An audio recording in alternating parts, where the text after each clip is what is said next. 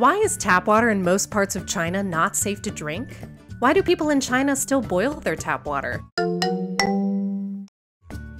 A first partial answer is, it depends on the water treatment technology.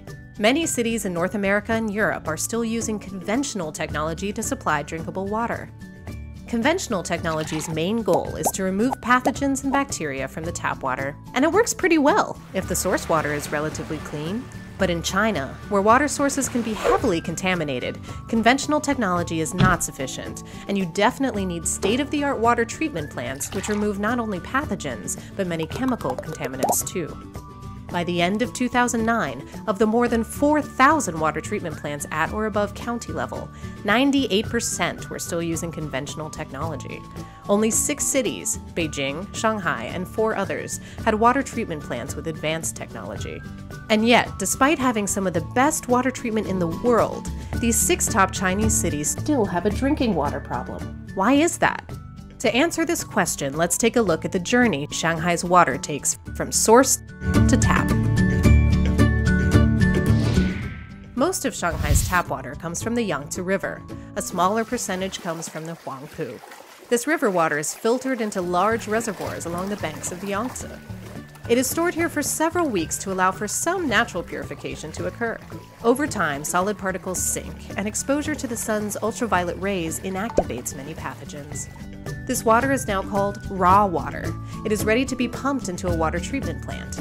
Here, it undergoes intensive chemical and physical processing. The so-called finished water is clean and drinkable, ready for distribution through 24 storage reservoirs scattered across the city that pump it directly to homes and schools. For the millions living and working in high-rises, water makes one more stop. It's pumped up to rooftop tanks and then flows to the faucet. So let's recap. Water goes from river to reservoir to treatment plant. Now it's clean. Then it is piped to smaller reservoirs and rooftop tanks to the tap. End of journey. But is this water still safe? Let's have a look at what's inside.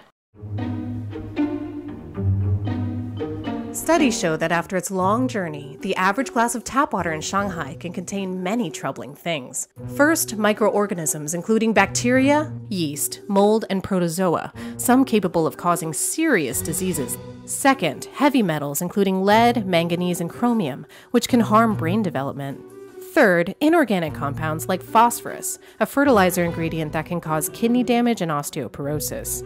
Fourth, disinfection byproducts, including carcinogenic organic compounds that form when common disinfectants like chlorine and chloramine come into contact with organic material. Fifth, antibiotics like thiamphenicol and fluorphenicol, which is used for animals. How did these contaminants get in my glass of water? Well, some were there to begin with and just slipped through the cracks of the purification process. No water treatment plant anywhere in the world gets rid of all possible impurities. Primary contamination is not the main problem. Purified water gets dirty again during distribution. It's called secondary contamination, and it's the main source of impurities. Shanghai has 27,000 kilometers of distribution pipes, possibly the largest municipal water network in the world. Contamination can happen anywhere along the pipes. Lead can leach from pipe joints into the water. In many old buildings, pipes carrying drinking water and wastewater run parallel, which can lead to cross-contamination.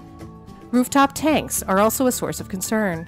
By law, they should be cleaned every season in Shanghai, but they're not. Putting all this aside for a moment, even water that appears to comply perfectly with China's safety standards may not, in fact, be safe. Why? First, China's standard, which is in line with WHO parameters, requires the removal of 106 specific contaminants. Many compounds, including some antibiotics and pesticides, just aren't tested for. Second, while China has stricter limits on some contaminants than Europe, for others it allows levels 10 or 20 times higher than the EU.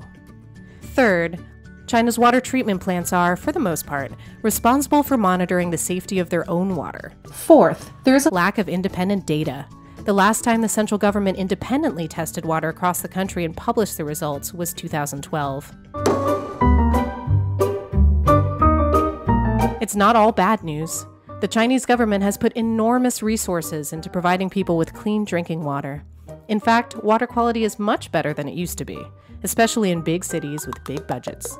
But in the end, modern water treatment plants can never compensate for thousands of kilometers of old distribution pipes, service reservoirs, or poorly maintained rooftop water tanks. And so people are still boiling their water, buying bottled, or investing in their own water purifiers.